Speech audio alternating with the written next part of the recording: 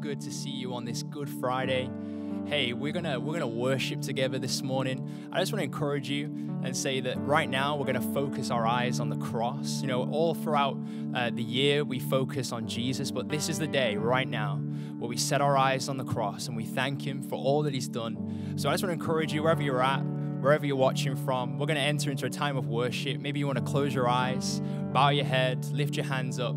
I'm just going to pray and then join with us. Lord, we thank you that you are here in our midst. We thank you for that cross. We thank you that you died for us and that you rose again. Thank you for that sacrifice, Lord. We give you all the praise and all the glory. Amen. Amen. Amen. Amen.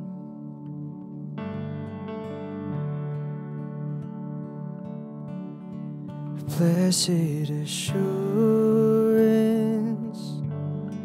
Jesus is mine.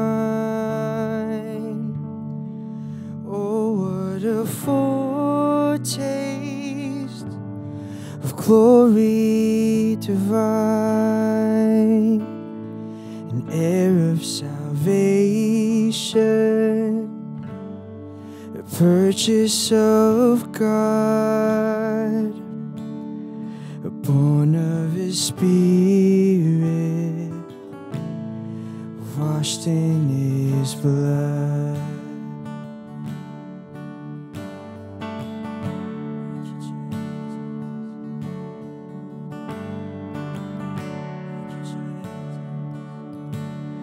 In perfect submission, all is at rest. I and my Savior am happy and blessed, watching and waiting, looking above, filled with His goodness, lost in His love. This is my story, this is my song, praising my Savior all the day long. This is my story, this is my song, praising my Savior all the day long. Thank you, Jesus. Thank you, Jesus, for the cross.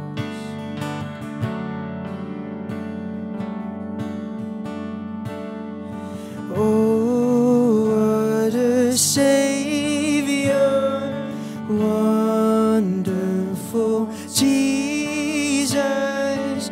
Oh, what a Savior, wonderful Jesus. Oh, what a Savior, wonderful Jesus. Oh, what a Savior, wonderful Jesus. Death could not hold you. You are victorious. Praise to the risen King. And death could not hold you. You are victorious. Praise to the risen King. And oh, what a Savior, wonderful Jesus. Oh, what a Savior, wonderful Jesus. Oh, what a Savior, wonderful Jesus. Oh, what a Savior.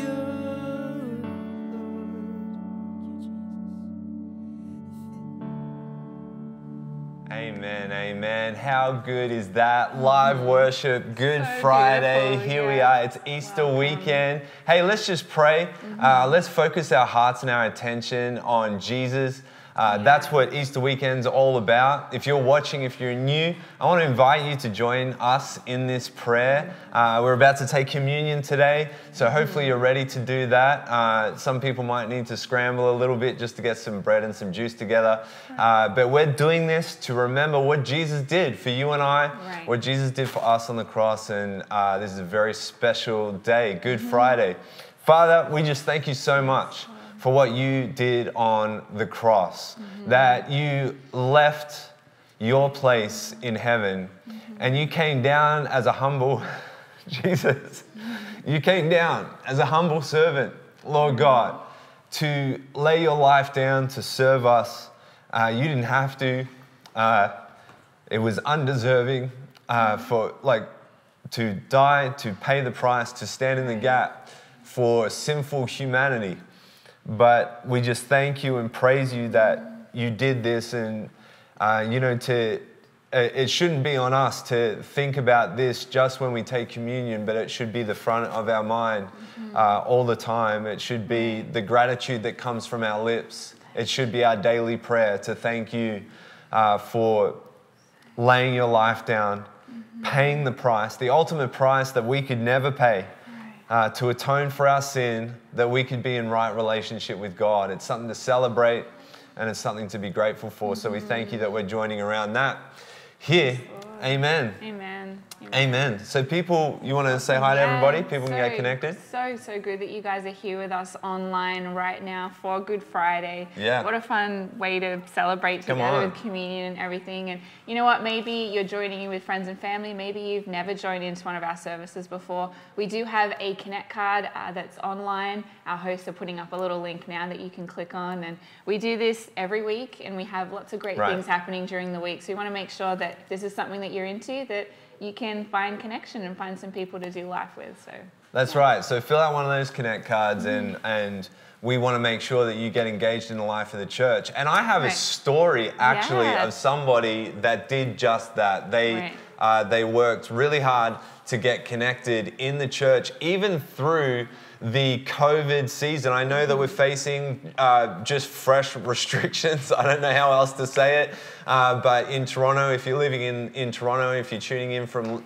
anywhere local, that it can feel like daunting, and it can feel like it takes, when is this ever going to change? And like, how are people getting connected? But this story is a guy by the name of George, who he kind of grew up around church. And I believe this story is going to really encourage you, because he knew of God, but then went through like an absolutely heartbreaking season around about 2018 to 2020, and just found himself lost, wondering, and trying to find some sense of hope and some sense of life. And so just through searching online, found C3 Toronto in the middle of COVID, which is really I find these stories remarkable. What normally would be something that you would just expect and take for granted, this is the miracles of Jesus. Right. And so not only that, he checks out the service straight after, post Lobby Vibes. We do this every week.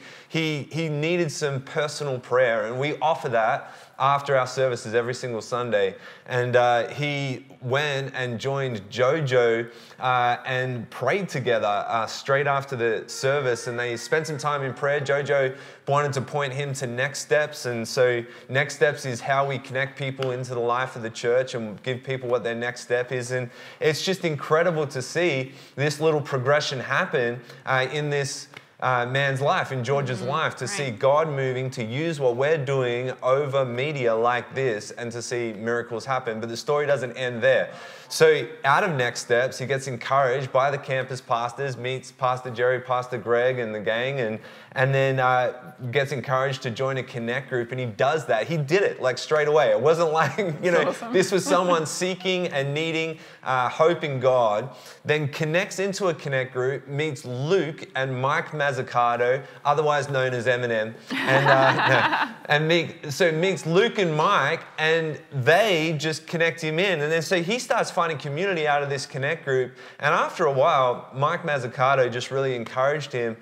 Listen, I know you're new. I know you've just recently given your life to Christ, and I know that you've only been in our church for a number of months. But Mike encourages him, listen, don't let you be the end of this story. Why don't you consider running a Connect group for yourself? And that's exactly what George did. So good. Even just new to our church through the last 12 months, has started his own Connect group called the Eastie Boys, which is awesome. And now just feels that this has been, he said this is, in his words, this is a string of miraculous moments. Wow. And so he has just found new life in the church, in community, even during lockdowns. And I just wanted to tell that story because I really believe that it would encourage someone out there that just feels isolated.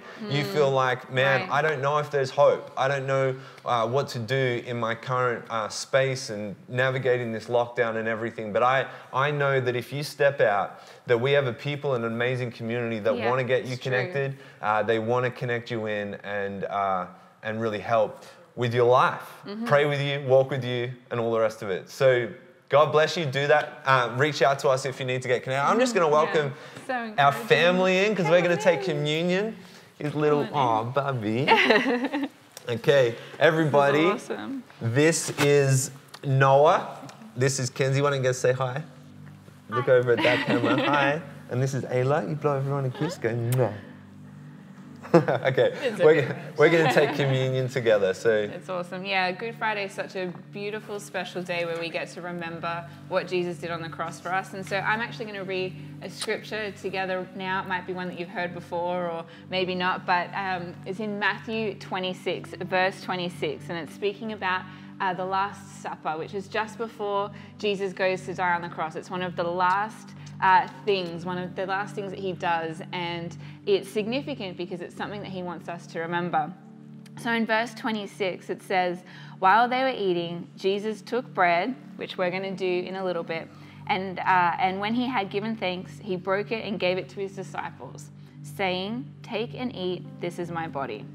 And then in 27 it says, then he took a cup, and when he had given thanks, he gave it to them, saying, drink from it, all of you, this is my blood of the covenant, which is poured out for many for the forgiveness of sins. Wow. So this is this beautiful passage where Jesus is giving us symbols of hope, symbols of what he is about to do on the cross. And in this moment, it probably wouldn't have made a lot of sense to the disciples. They may have known it kind of in theory, like, I guess, he's kind of going to die on the cross and come back to life, but it didn't make complete sense because they hadn't seen it yet in that moment.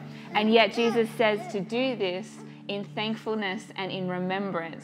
And so he's asking them in that moment, look back at how much I've already done in thankfulness and in gratitude, but also look forward in what I'm about to do, because that's even more powerful.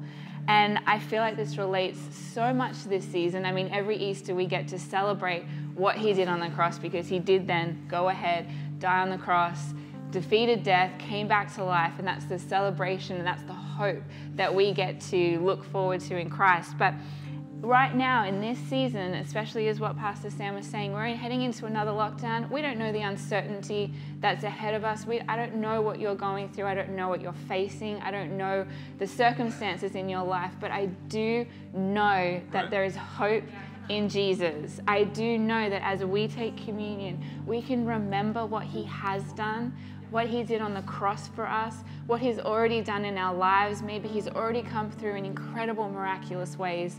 And we can look back, we can be thankful, we can look back in gratitude, but we can also look forward because we don't know how the circumstances are going to sort out. We don't know what's going to happen, but we do know that Jesus has it, that it's in his hands, that there is hope in him. So no matter what you're facing right now, as we take communion together as a church, as a family, let's focus in thankfulness looking back, and let's also focus in hope looking forward because he has this. So Amen. Awesome. So why don't you, wherever you're at, grab some bread, some juice, whatever you have, and let's take communion together. We're going to take communion together, and we've got another song while we do that. Yeah, let's pray. That's good. All right, let's pray, guys. Close your eyes. Thank you, Jesus. Lord, that your body was broken and your blood was spilt to heal us, to wash us, to cleanse us, so that our bodies can be made whole in you, that our spirits can be made right before you, Lord God. So we remember this, we recognize this, and we thank you for it. Amen.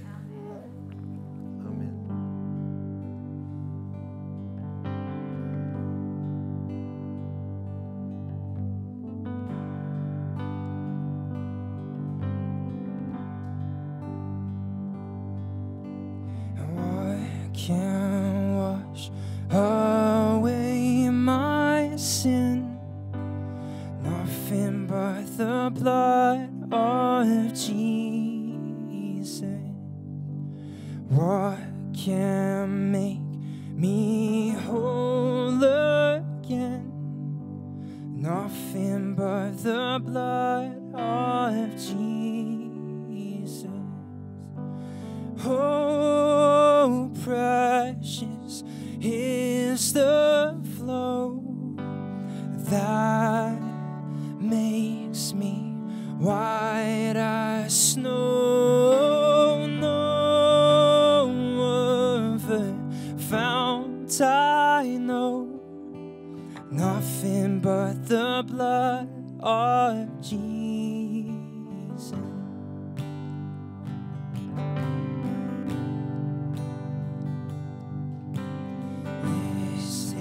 So my hope and peace, nothing but the blood of Jesus.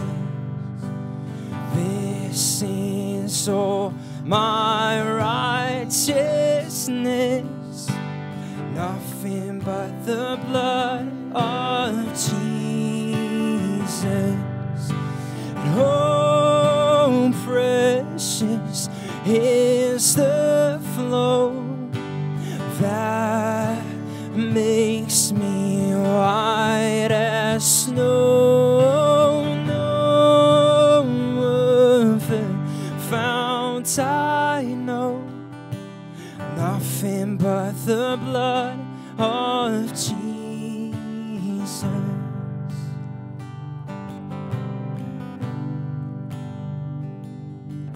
There's nothing but the blood of Jesus. And glory, glory, this I see. Nothing but the blood of Jesus. And all my praises this I bring, and nothing but the blood of Jesus. And oh, precious is the flow that makes me white as snow. No other fount I know, nothing but the blood of Jesus. And nothing but the blood of Jesus. And nothing but the blood of Jesus.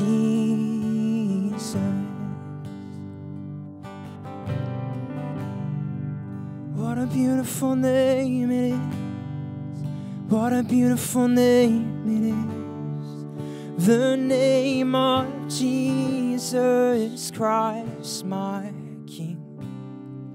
What a beautiful name it is. Nothing compares to this. What a beautiful name it is. The name of Jesus. What a beautiful name it is. The name of Jesus. What a beautiful name it is. The name of Jesus.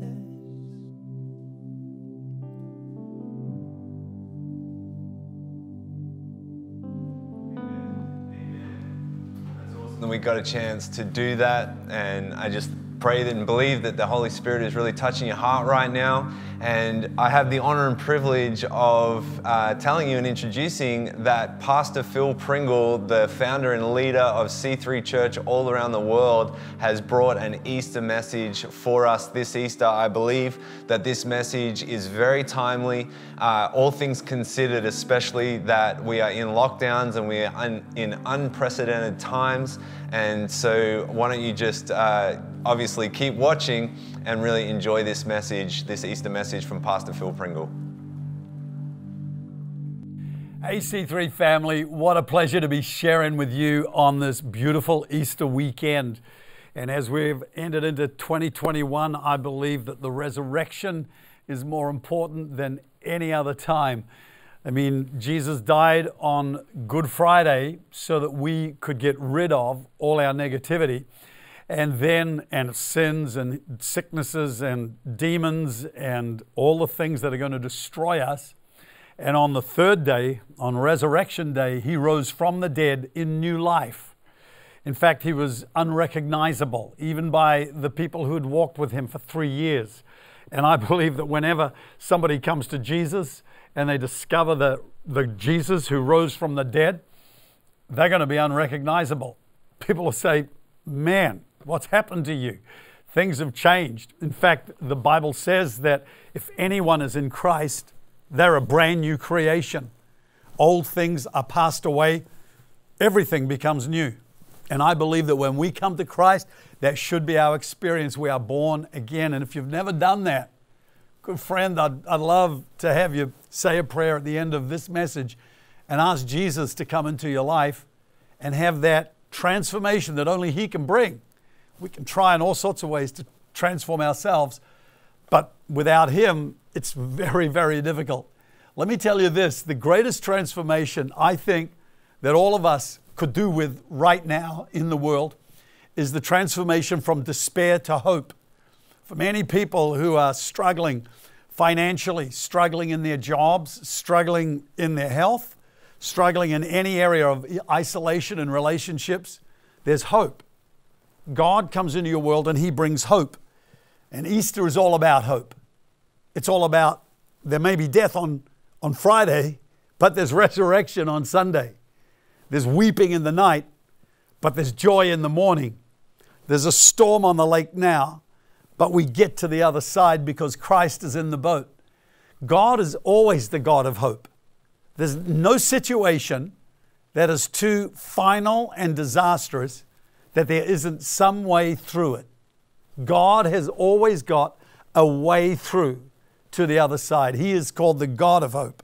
Romans 15, verse 13 says, "Now may the God of hope fill you with all joy and peace in believing, that you may abound in hope by the power of the Holy Spirit." God wants you to have an abundance of hope, and it comes into your heart through the Holy Spirit. As you read the Word of God and you see those powerful promises of God speaking life and faith into you, you know that there's hope. The future is not just dark and black. The future is not a blank canvas either. It is full of hope for anybody who's in despair or discouragement today. Acts 2:26 says, this is Jesus. These are his words. Therefore my heart rejoiced and my tongue was glad. Moreover, my flesh shall rest in hope. He is saying this when he's on the cross. He is saying this when he is crucified and people are mocking him, spitting on him, a spear going through his side. He is saying, my flesh will rest in hope. He can't do a thing. How bad is it when you get to a moment in your life and you can't do anything? There's just nothing you can do to try and bring change we do all we can do, but there are times when it's beyond us. And that's where Jesus was. And so he said, I'm just going to rest in hope. I trust God. Somehow he'll get me out of this situation. And you've got to admit, none of us have been in that situation. Nothing as bad as that. But he said, somehow I'm going to get out of this. Somehow I'm going to get through this. And he did. He said in Acts 2 verse 27, he knew the nature of God. And he said, you will not leave my soul in hell. God will not leave you in hell. He will not leave you. He will not abandon you, forsake you, and leave you on your own. Nor will you allow your Holy One to see corruption. It's not like I'm going to be left here to die. God's gone. He said, no, I know you, Lord. You will rescue me. You'll get me through this. So if we are today feeling like people have wounded us, they've crucified us, killed us, put us in a hole in the ground, put us through hell, God is determined to not leave us in that situation. That is what Easter tells us. That God is interested in you and I not being left in darkness, not being left in the pit. If we give him our lives and trust ourselves to him, he will deliver us. Our hope is based on the fact that God is good. God is good. He is not evil. He is not capricious. He is not bad. The book of Hebrews says Jesus is the perfect example of God on the earth. So if we want to know what God is like, we just need to look at Jesus. And I can't find one time Jesus making anyone sick. He only ever healed them. There's not one time that he killed anybody. He only brought people back to life. Remember, Jesus is the perfect expression of God in the earth. It's like he was a hologram of God in the earth. Not once does he cause a person to have an accident, and nor does he cause an earthquake where people are killed. He doesn't make anybody poor. He doesn't tell anybody, you go be poor. He doesn't refuse food to the hungry. He never rejects one person who comes to him. He doesn't say, no, go away. You're rejected. One woman who came to him felt him push back, but she kept pushing in, and eventually he said, wow. And he knew she could take that. He knew that he could stir greater faith in her. And she kept coming. Even if you are feeling like things aren't happening, any trial is designed to strengthen you, not weaken you. It's designed to make you successful, not a failure. A trial is not from God to snuff you out. It's to make you rise. To say, I got hope. Our God is going to get us through. I don't know how. I don't know when. I don't know where. I don't know who. But somehow, God is going to make a way where there is no way. You never find Jesus pronouncing judgment on people who came to him. But you do find Jesus telling people their future with hope. You do find Jesus telling people who they are and what he's going to do with them. You're Peter, on you I'm going to build my church. You're Nathaniel, in whom is no guile. And so he's able to actually, with insight, look into people's lives and give them good news about their future. So he comes to deliver people from their problems, deliver people from their sins, their demons, their troubles, and set them free. That is what Jesus did, and that is what God is. So you can trust him that he is going to get you through whatever darkness you're in right now. In the Old Testament, there was a big problem. It was a valley, and it was full of dry, dead, parched bones. They're obviously just a pile of bones. And when you looked at them, you couldn't see any possibility there, no opportunity, but God did. He said to his prophet Ezekiel, do you think that I can do anything with this? Do you think these bones can live? Do you think I can bring order out of the mess? Do you think I can bring life out of the death? Do you think I can turn these bones into an army?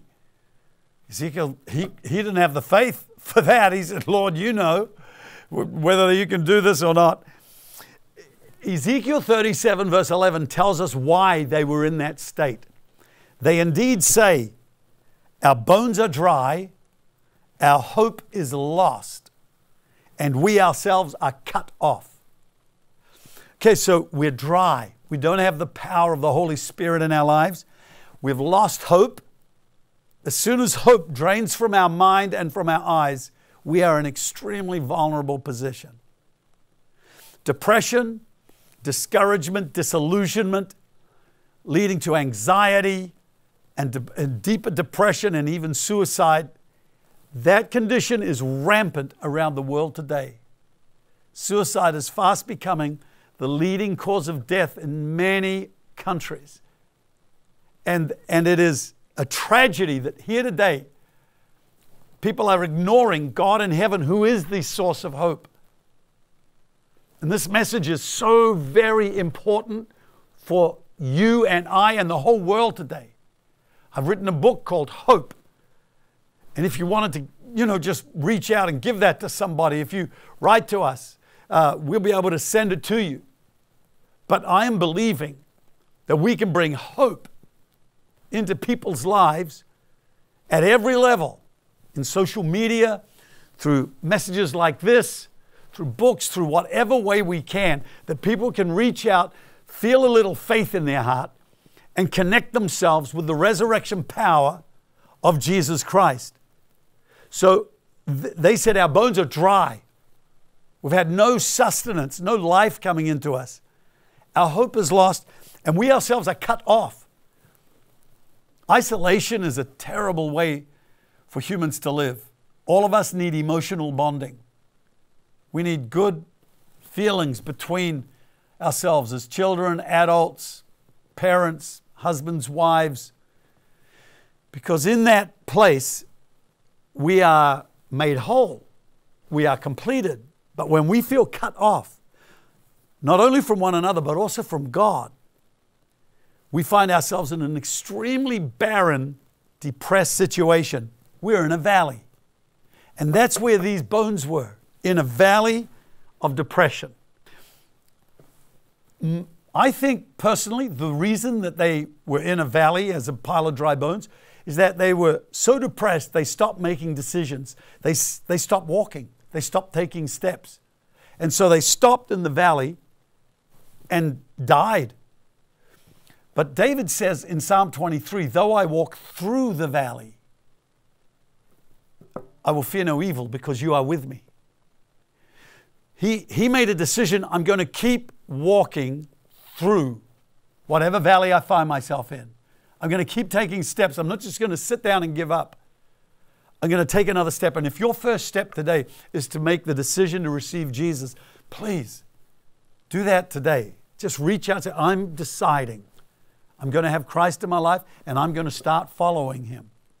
I'm going to start giving my life, my agenda, into His hands and do what He tells me to do. I'm going to live the ways that He has described in Scripture. I am committing myself to Christ. Even if you did it once and you fell away, come back to Him today. Make that decision at the end of this message. As I finish, I just want to talk about one last scripture where you and I can know without any shadow of a doubt that God is on our side. In Jeremiah 29 verse 11 in the Message says, I know what I'm doing. This is God saying, I know what I'm doing. And it can seem like, has God lost control of planet Earth? I have it all planned out. Plans to take care of you, not abandon you. plans to give you a future and to give you hope. When you call on me, when you come and pray to me, I'll listen. When you come looking for me, you'll find me. Yes, when you get serious about finding me and want it more than anything else, I'll make sure you won't be disappointed. I'll turn things around for you. What an incredible verse. So in every one of our lives, there's an area that's turned around the wrong way, that's facing downwards. For some of us, it may be feeling like our whole life, but for others, it may be our finances, it may be our marriage, it may be our family life, it may be whatever it is. The Lord says, listen, I'm good, I'm on your side, and I'll turn things around for you.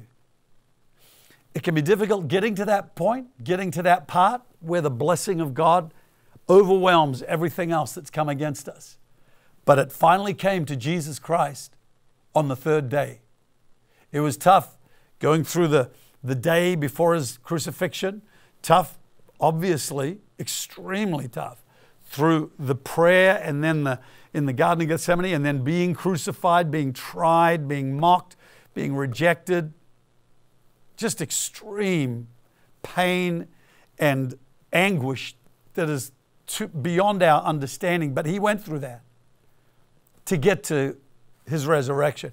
He went to hell to defeat the devil in a massive battle, raging and waged in the corridors of darkness, finally emerging victorious with the keys of hell and death, resurrected with a new body, so that you and I could not just die, but be resurrected from the dead to live in eternal life with him. That was the final purpose and intention of God through sending Jesus to earth. And so I'm praying for you right now that Christ would come into your heart because you invite him in, and that you live for him as a follower of Jesus Christ. Happy Easter, my friends. God bless you, and I look forward to seeing you soon. Awesome. So if that's you, if you are here today and that message spoke to you and you want to invite Jesus into your heart, and I'll put the invitation out, either for if you want to do it for the first time, or you know that your life isn't right with God and you need to recommit your life to Jesus. I'm telling you what Pastor Phil preached, that there is hope found in Jesus. In fact, Jesus is our only true source of hope. So if that's you, what we're going to do is we're going to pray a prayer together. And I want you to indicate to us that you are one of those people that are either accepting Jesus for the first time this Easter in 2021, or you're recommitting your life to Jesus. I want you to indicate to us by just clicking the I raise my hand button on the side in the chat. And so if that's you, let's pray together as a community. Say, Dear Jesus, I thank you that hope is in you. I thank you that you've forgiven me of my sin. Make me new right now and help me follow you as my Savior and my Lord. In your name, Jesus, I accept this message. Amen. Amen. I believe there is a party in heaven right now celebrating your name, celebrating the fact that you have invited God into your heart. You've invited Jesus into your heart. This is a very critical moment for you, and I really want to encourage you to reach out to the church just like George did in that story. I want you can ask for prayer in the chat, but you can just go to our website and get in touch with someone from our church, and we'll tell you what the next steps are. So it's Pastor Sam and Jess here, and we're excited because in a couple of days' time. Yeah, we've got Easter Sunday. We're so glad that you tuned in with us today. And Easter Sunday is coming up. We've got our 2 services, 9 o'clock and 10:30. Right. Yes. Yeah. And it is going to be all great. Time. We're doing some stuff that has never been done before, and it's going to be a very special Easter Sunday celebration. You do not want to miss it. So go out, get your chocolate, do your Easter egg hunts and everything around your house today and tomorrow, and then tune in on Sunday. Awesome, guys. We'll see ya. Happy Easter.